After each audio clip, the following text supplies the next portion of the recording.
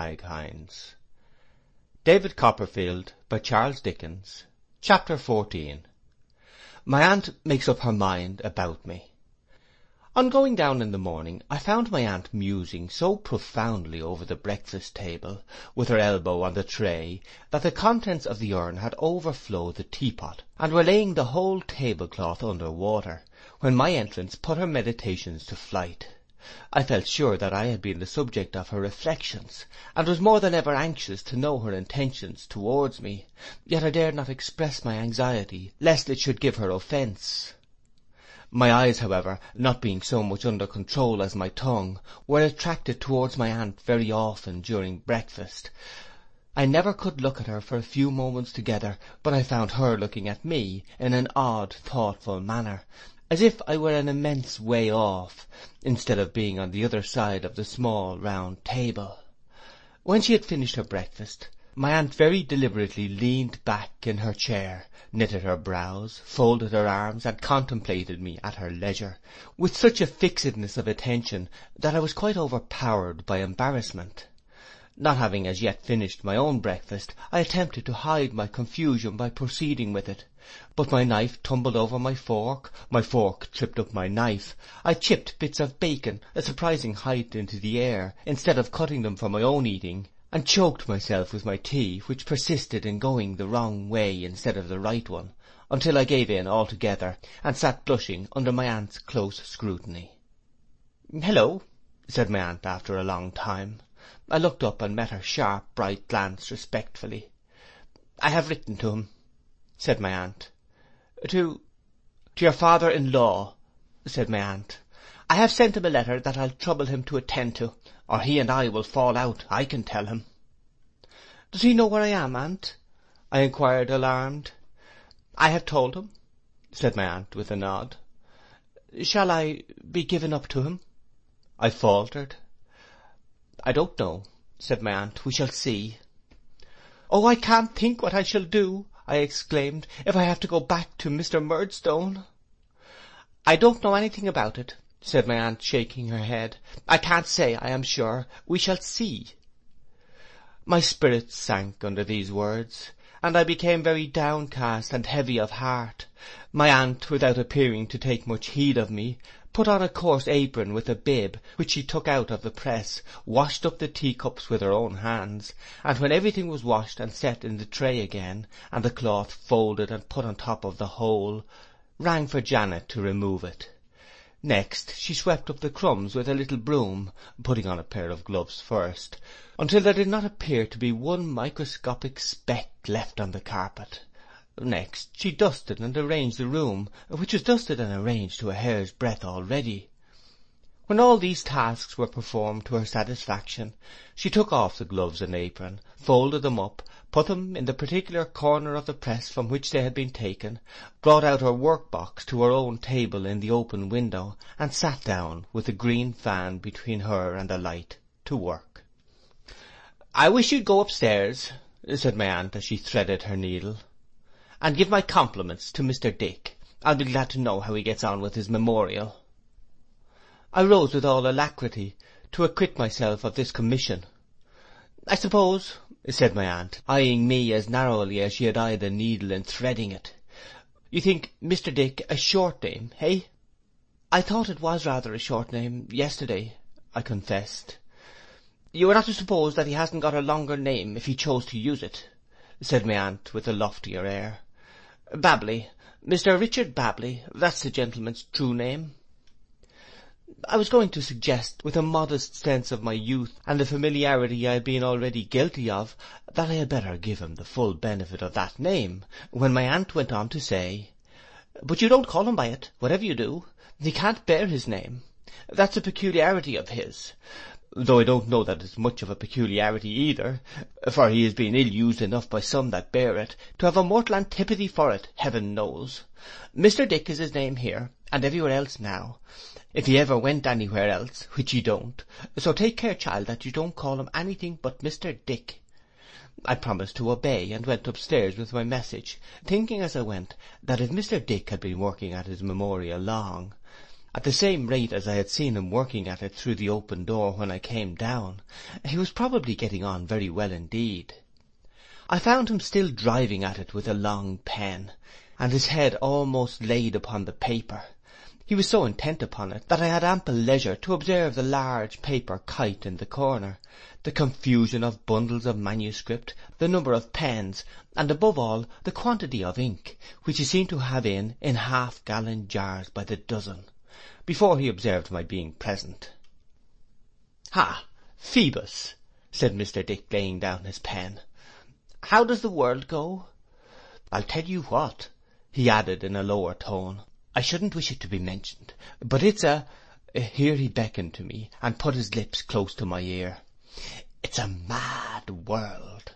Mad as Bedlam, boy," said Mr. Dick, taking snuff from a round box on the table, and laughing heartily. Without presuming to give my opinion on this question, I delivered my message.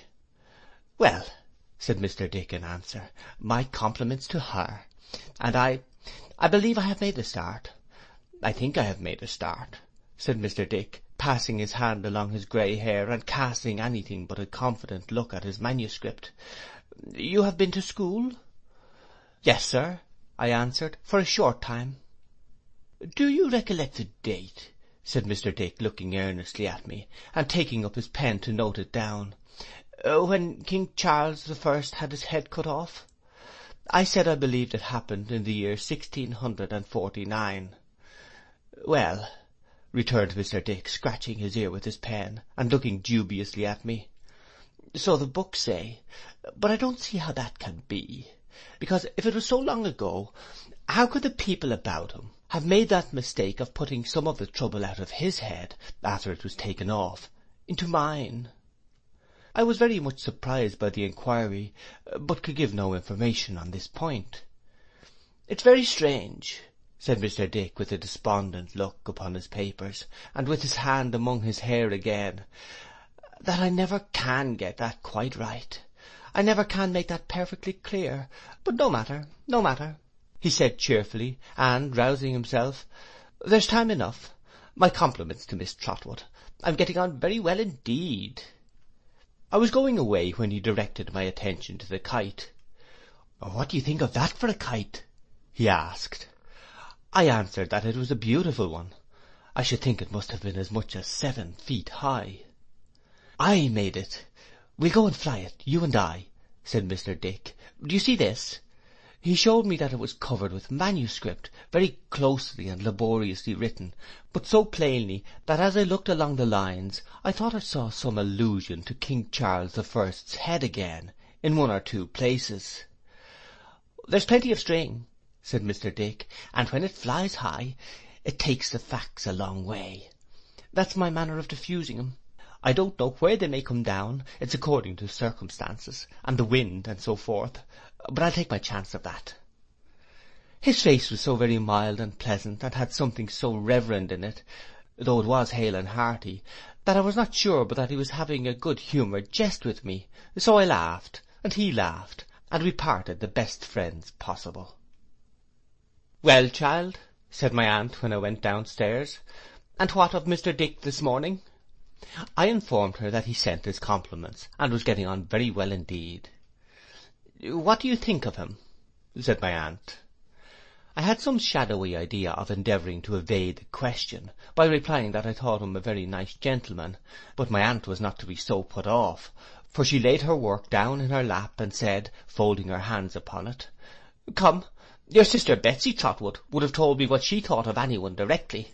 Be as like your sister as you can, and speak out." Is Mr. Dick," I asked because I don't know, aunt, "is he at all out of his mind then?"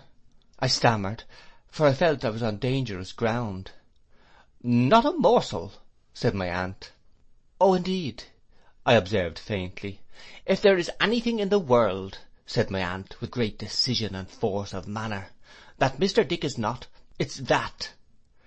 I had nothing better to offer than another timid, "Oh, indeed." "He has been called mad," said my aunt. "I have a selfish pleasure in saying that he has been called mad. or I should not have had the benefit of his society and advice for these last 10 years and upwards. In fact, ever since your sister, Betsy Trotwood, disappointed me.' 'So long as that?' I said. 'And nice people they were, who had the audacity to call him mad,' pursued my aunt. 'Mr. Dick is a sort of distant connection of mine. It doesn't matter how, I needn't enter into that. If it hadn't been for me, his own brother would have shut him up for life. That's all.' I'm afraid that it was hypocritical in me, but seeing that my aunt felt strongly on the subject, I tried to look as if I felt strongly too.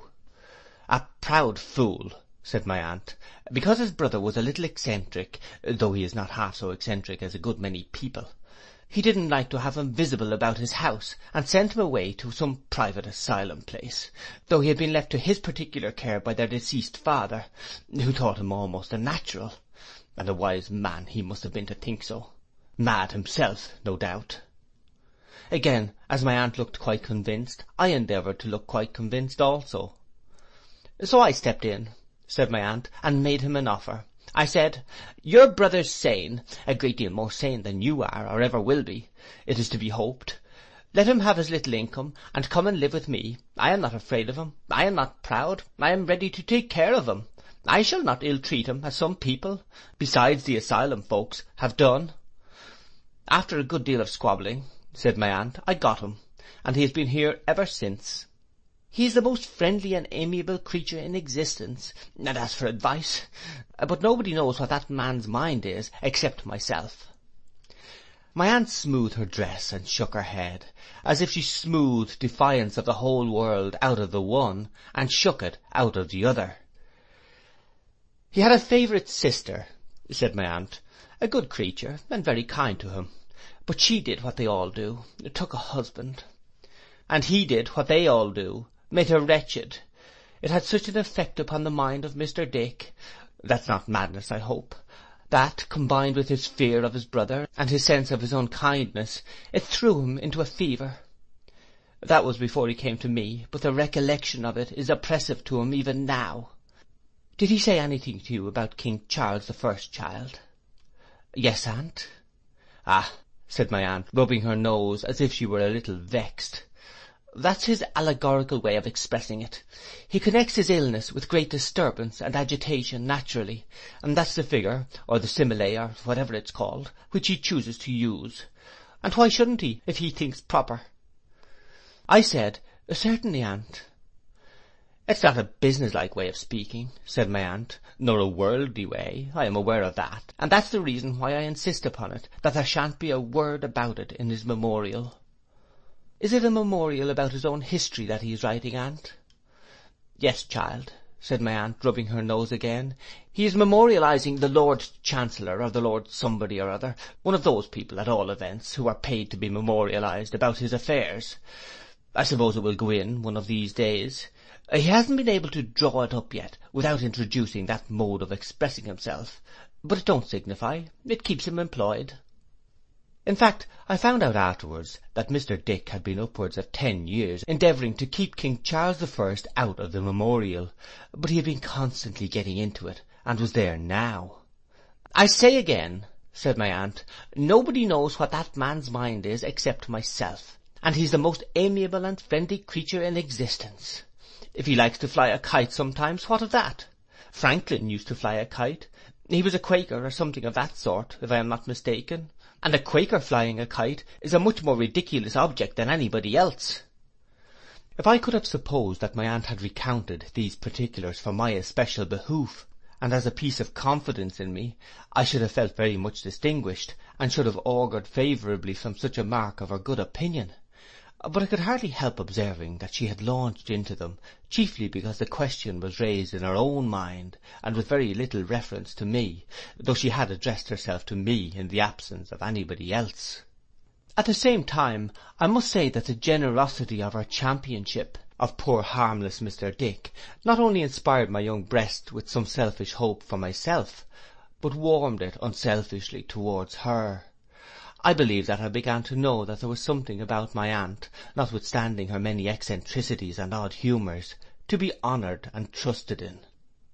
though she was just as sharp that day as on the day before, and was in and out about the donkeys just as often, and was thrown into a tremendous state of indignation when a young man going by ogled Janet at the window, which was one of the gravest misdemeanours that could be committed against my aunt's dignity.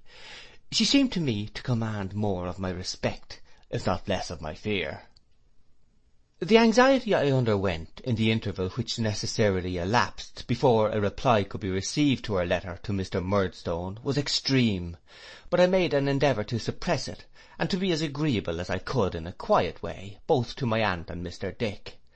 The latter and I would have gone out to fly the great kite, but that I had still no other clothes than the anything but ornamental garments with which I had been decorated on the first day, and which confined me to the house, except for an hour after dark, when my aunt, for my health's sake, paraded me up and down on the cliff outside, before going to bed. At length the reply from Mr. Murdstone came, and my aunt informed me, to my infinite terror, that he was coming to speak to her herself on the next day. On the next day, still bundled up in my curious habiliments, I sat counting the time, flushed and heated by the conflict of sinking hopes and rising fears within me, and waiting to be startled by the sight of the gloomy face whose non-arrival startled me every minute. My aunt was a little more imperious and stern than usual, but I observed no other token of her preparing to receive the visitor so much dreaded by me. She sat at work in the window, and I sat by with my thoughts running astray on all possible and impossible results of Mr. Murdstone's visit, until pretty late in the afternoon. Our dinner had been indefinitely postponed, but it was growing so late that my aunt had ordered it to be got ready, when she gave a sudden alarm of donkeys, and to my consternation and amazement I beheld Miss Murdstone on a side saddle ride deliberately over the sacred piece of green, and stop in front of the house looking about her. "Get along with you," cried my aunt, shaking her head and fist at the window. "You have no business there. How dare you trespass? Go along. Oh, you bold-faced thing." My aunt was so exasperated by the coolness with which Miss Murdstone looked about her, that I really believe she was motionless, and unable for the moment to dart out according to custom. I seized the opportunity to inform her who it was, and that the gentleman now coming near the offender, for the way up was very steep, and he had dropped behind, was Mr. Murdstone himself. "I don't care who it is," cried my aunt, still shaking her head and gesticulating anything but welcome from the bow window. "I won't be trespassed on. I won't allow it. Go away. Janet, turn him around. Lead him off." And I saw from behind my aunt a sort of hurried battle-piece, in which the donkey stood resisting everybody, with all his 4 legs planted different ways, while Janet tried to pull him round by the bridle, Mr. Murdstone tried to lead him on, Miss Murdstone struck at Janet with a parasol, and several boys, who had come to see the engagement, shouted vigorously. But my aunt, suddenly descrying among them the young malefactor who was the donkey's guardian, and who was one of the most inveterate offenders against her, though hardly in his teens, rushed out to the scene of action, pounced upon him, captured him, dragged him with his jacket over his head and his heels grinding the ground, into the garden, and calling upon Janet to fetch the constables and justices, that he might be taken, tried, and executed on the spot, held them at bay there. This part of the business, however, did not last long, for the young rascal, being expert at a variety of feints and dodges, of which my aunt had no conception, soon went whooping away, leaving some deep impressions of his nailed boots in the flower beds, and taking his donkey in triumph with him. Miss Murdstone, during the latter portion of the contest, had dismounted, and was now waiting with her brother at the bottom of the steps, until my aunt should be at leisure to receive them. My aunt, a little ruffled by the combat, marched past them into the house with great dignity, and took no notice of their presence until they were announced by Janet. "Shall I go away, aunt?" I asked, trembling. "No, sir," said my aunt, "certainly not," with which she pushed me into a corner near her, and fenced me in with a chair, as if it were a prison or a bar of justice. This position I continued to occupy during the whole interview, and from it I now saw Mr. and Miss Murdstone enter the room. "Oh," said my aunt, "I was not aware at first to whom I had the pleasure of objecting, but I don't allow anybody to ride over that turf. I make no exceptions. I don't allow anybody to do it." Your regulation is rather awkward to strangers, said Miss Murdstone. Is it? Said my aunt. Mr. Murdstone seemed afraid of a renewal of hostilities, and interposing, began, Miss Trotwood. I beg your pardon, said my aunt with a keen look. You are the Mr. Murdstone who married the widow of my late nephew, David Copperfield of Blunderstone Rookery, though why Rookery I don't know. I am, said Mr. Murdstone. You'll excuse me saying, sir, returned my aunt, that I think it would have been a much better and happier thing if you had left that poor child alone. I so far agree with what Miss Trotwood has remarked, observed Miss Murdstone, bridling, that I consider our lamented Clara to have been, in all essential respects, a mere child. It is a comfort to you and me, ma'am, said my aunt, who are getting on in life, and who are not likely to be made unhappy by our personal attractions, that nobody can say the same of us. No doubt, returned Miss Murdstone, though, I thought, not with a very ready or gracious assent. And it certainly might have been, as you say, a better and happier thing for my brother if he had never entered into such a marriage. I have always been of that opinion. I have no doubt you have, said my aunt. Janet, ringing the bell, my compliments to Mr. Dick, and beg him to come down. Until he came, my aunt sat perfectly upright and stiff, frowning at the wall. When he came, my aunt performed the ceremony of introduction. Mr. Dick, an old and intimate friend, on whose judgment, said my aunt with an emphasis, as an admonition to Mr. Dick, who was biting his forefinger and looking rather foolish, I rely. Mr. Dick took his finger out of his mouth on this hint, and stood among the group with a grave and attentive expression of face.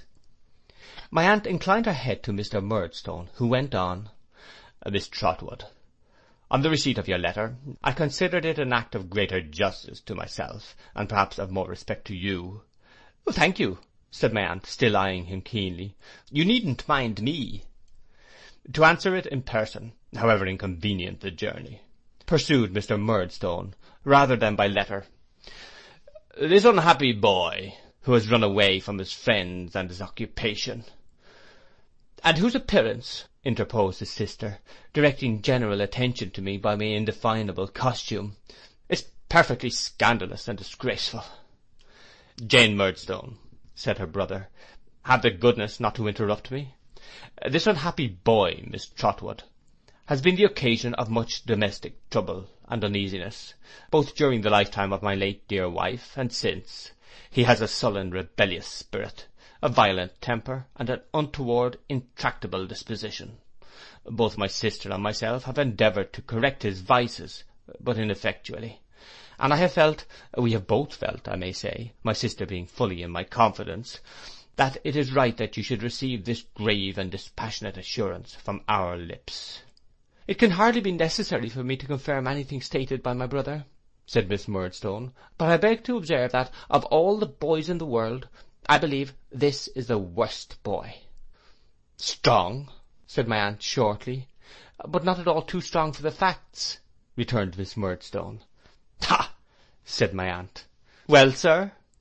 I have my own opinions, resumed Mr. Murdstone, whose face darkened more and more, the more he and my aunt observed each other, which they did very narrowly, as to the best mode of bringing him up. They are founded, in part, on my knowledge of him, and in part on my knowledge of my own means and resources. I am responsible for them to myself. I act upon them, and I say no more about them.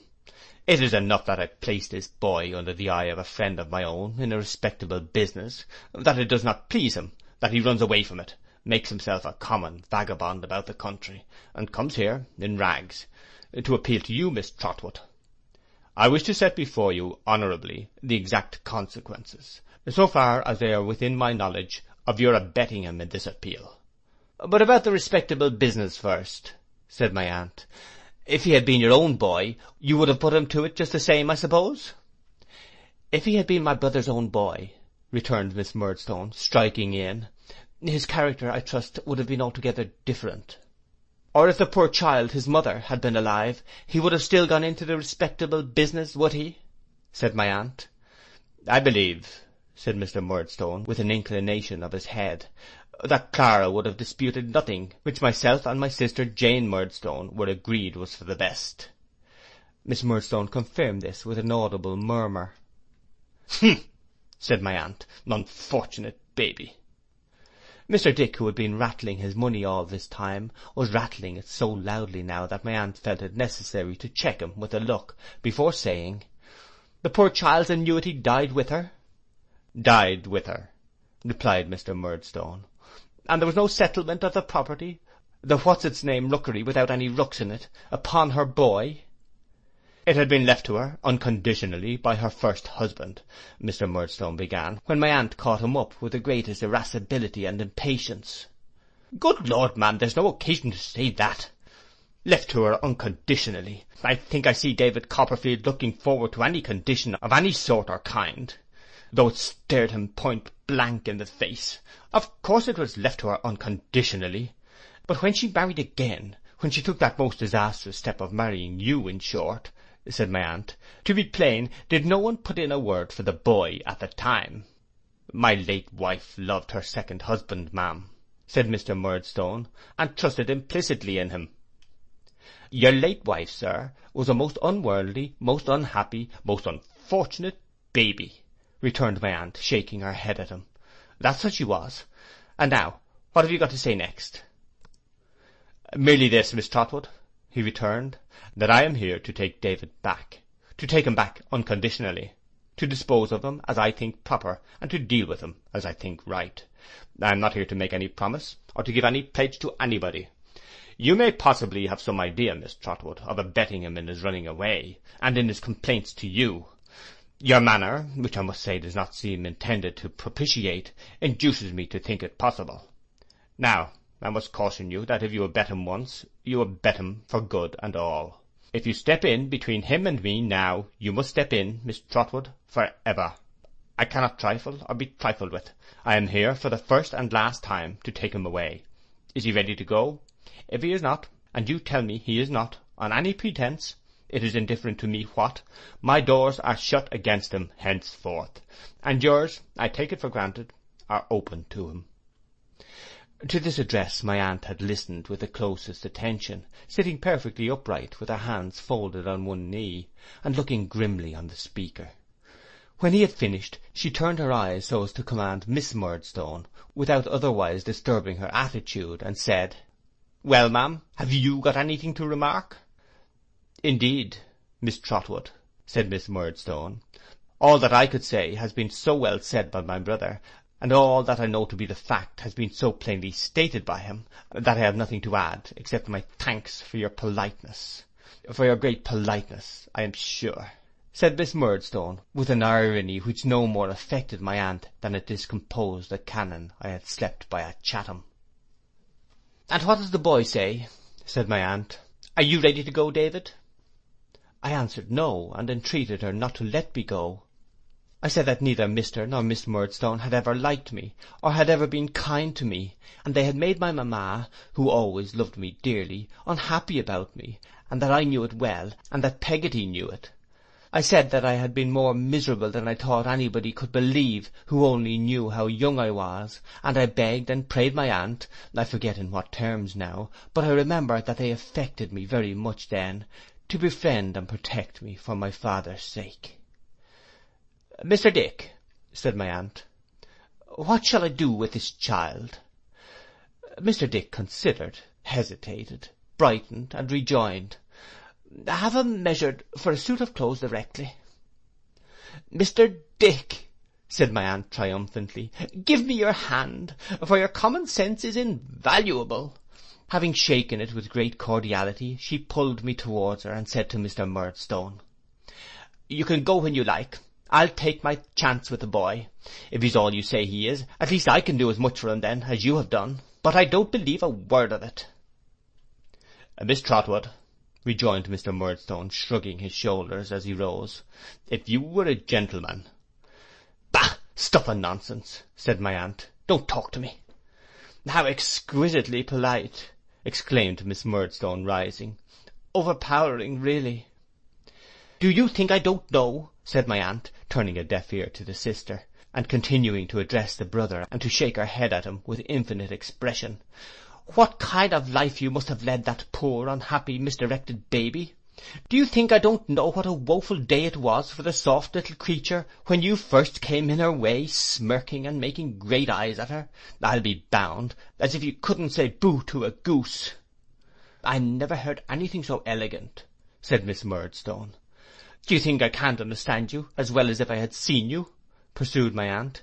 "Now that I do see and hear you, which I'll tell you candidly is anything but a pleasure to me.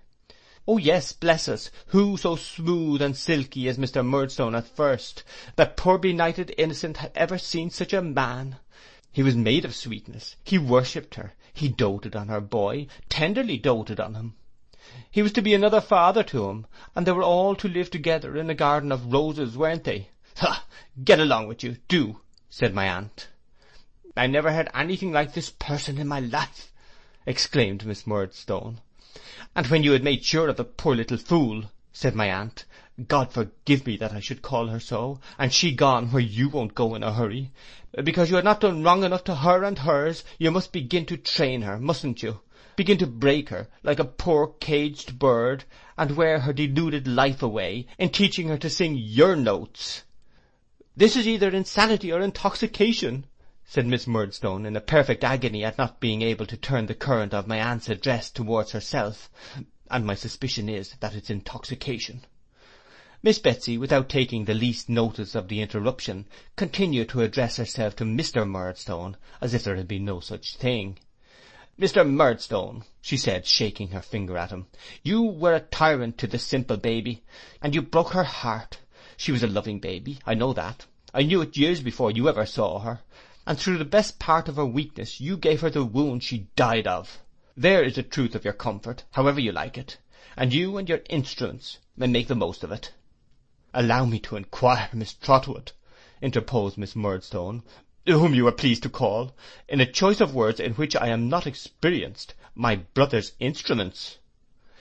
"It is clear enough, as I have told you, years before you ever saw her, and why in the mysterious dispensation of Providence you ever did see her, is more than humanity can comprehend.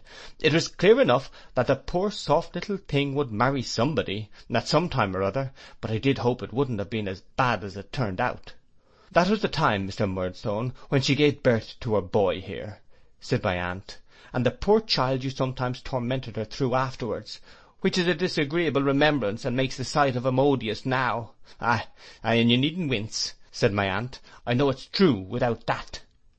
He had stood by the door all this while, observant of her with a smile upon his face, though his black eyebrows were heavily contracted. I remarked now that, though the smile was on his face still, his colour had gone in a moment, and he seemed to breathe as if he had been running. "Good day, sir," said my aunt, "and good-bye." "Good day to you too, ma'am," said my aunt, turning suddenly upon his sister. "Let me see you ride a donkey over my green again, and, as sure as you have a head upon your shoulders, I'll knock your bonnet off, and tread upon it." It would require a painter, and no common painter too, to depict my aunt's face as she delivered herself of this very unexpected sentiment, and Miss Murdstone's face as she heard it. But the manner of the speech, no less than the matter, was so fiery, that Miss Murdstone, without a word in answer, discreetly put her arm through her brother's and walked haughtily out of the cottage, my aunt remaining at the window looking after them, prepared, I have no doubt, in case of the donkey's reappearance, to carry her threat into instant execution. No attempt at defiance being made, however, her face gradually relaxed, and became so pleasant that I was emboldened to kiss and thank her, which I did with great heartiness, and with both my arms clasped round her neck. I then shook hands with Mr. Dick, who shook hands with me a great many times, and hailed this happy close of the proceedings with repeated bursts of laughter. "You'll consider yourself guardian jointly with me of this child, Mr. Dick?" said my aunt.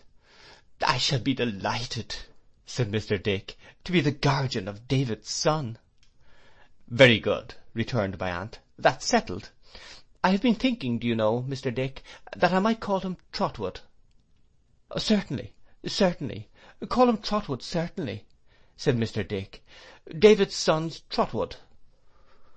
"Trotwood Copperfield, do you mean?" returned my aunt. "Yes, 'To be sure, yes, Trotwood Copperfield,' said Mr. Dick, a little abashed. My aunt took so kindly to the notion that some ready-made clothes which were purchased for me that afternoon were marked Trotwood Copperfield in her own handwriting in an indelible marking ink before I put them on, and it was settled that all the other clothes that were ordered to be made for me, a complete outfit was bespoke that afternoon, should be marked in the same way. Thus I began my new life in a new name, and with everything new about me. Now that the state of doubt was over, I felt for many days like one in a dream. I never thought that I had a curious couple of guardians, in my aunt and Mr. Dick. I never thought of anything about myself distinctly. The two things clearest in my mind were, that a remoteness had come upon the old Blunderstone life, which seemed to lie in the haze of an immeasurable distance, and that a curtain had for ever fallen on my life at Murdstone and Grinby's. No one has ever raised that curtain since. I have lifted it for a moment, even in this narrative, with a reluctant hand, and dropped it gladly. The remembrance of that life is fraught with so much pain to me, with so much mental suffering and want of hope, that I have never had the courage even to examine how long I was doomed to lead it. Whether it lasted for a year, or more, or less, I do not know. I only know that it was, and ceased to be, and that I have written, and there I leave it. End of chapter 14.